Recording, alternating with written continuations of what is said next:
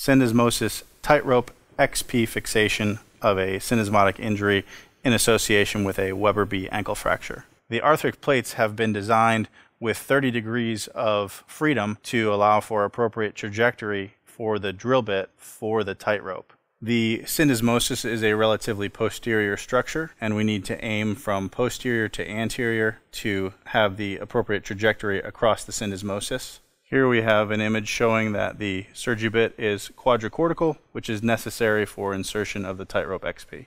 This is the TightRope XP. Orientation for implantation of the TightRope XP is with this button proximal towards the patient's head. Here we are inserting the TightRope XP with the button towards the patient's head.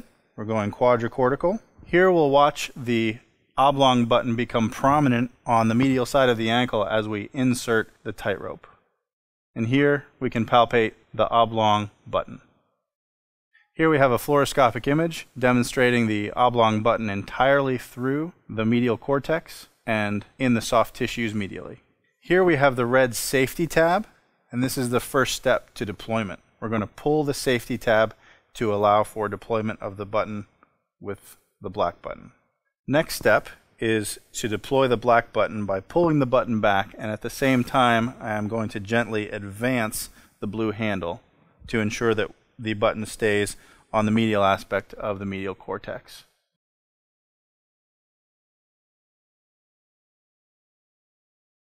Here we have a fluoroscopic image showing the button flipped and laying against the medial cortex. The next step for deployment of the sutures is to remove this black retaining ring, unravel the suture, and the inserter can then come out.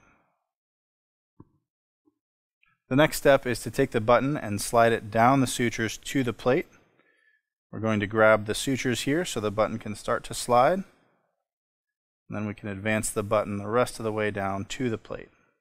The next step for insertion and tensioning is utilization of the tensioning handles, which prevent cuts in your hands and fingers from the fiber wire. We wrap these around and these lock in, one for each, and now we can tension. Right, left, and you can see our button is sitting nicely into the plate. Here we have a fluoroscopic image showing the tensioned buttons, both the oblong button and the round button, with appropriate alignment at our syndesmosis.